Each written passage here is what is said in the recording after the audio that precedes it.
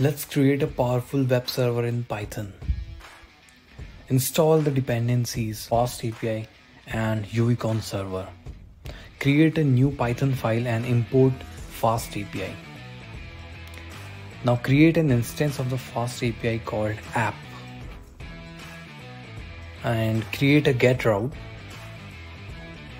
Now we will create a function called index which will return a message hello world. Now you can see the full code looks like this. Run the server by typing this command. On your web browser, open this URL and your server will be up and running.